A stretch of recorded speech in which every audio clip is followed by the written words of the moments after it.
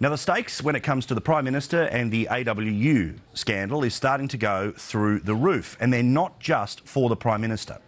Now, as you know, I am not what Mark Latham affectionately refers to as a bruiser. I'm not somebody who spends all day and all night swimming through documents desperately trying to find the smoking gun that proves the Prime Minister knew what her ex-boyfriend was doing with union funds some 17 years ago. But I did think that things have now started to take a rather interesting and very important tone.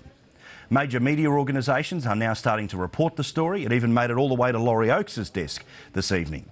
He, however, was making a point about whether or not bringing up this affair in Parliament is an example of personal politics that's gone too far. But the stakes, as I said, are getting high, not just for Julia Gillard, but also for Julie Bishop, the Deputy Liberal leader, a significant figure, and clearly decided to now be the point person who will take this thing right up to the Prime Minister's doorstep.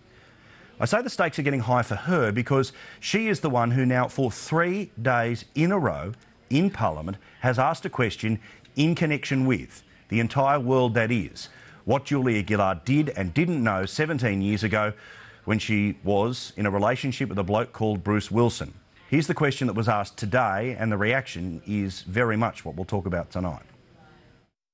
I refer to this cheque for over $67,000 from the AWU Workplace Reform Association made out to Slater and Gordon Trust account, funds used to purchase that property. As the lawyer advising on the conveyance, does the Prime Minister stand by her statement that she didn't know the money came from the union slush fund that she had assisted in establishing? I have dealt with these matters on the public record extensively, and no amount of bellowing by those who sit opposite changes that in any way.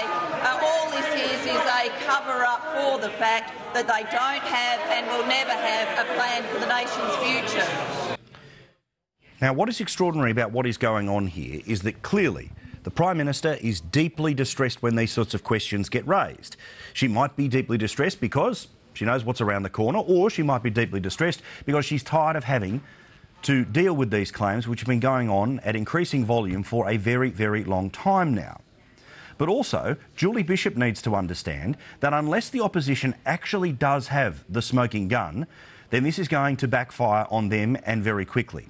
Does anyone remember Godwin Gretsch? Do we all remember the documents that Malcolm Turnbull was willing to go into Parliament with and call for the resignation of the then Prime Minister Kevin Rudd? Now, if there is a smoking gun, this will be a titanic victory for the opposition. It will be a clear vindication of those that have been pushing for this story to receive mainstream media attention for a very long time. But the smoking gun is not going to come from something that Julia Gillard says inside the Parliament. There has to be a piece of paper, there has to be a person willing to come forward, otherwise it is going to be the opposition that is going to look very, very stupid in a couple of weeks' time. I am fascinated to see what happens in Parliament tomorrow, and don't forget, there is another week after that. Is this going somewhere? Well, time will only tell, but we are well and truly looking at both sides of politics.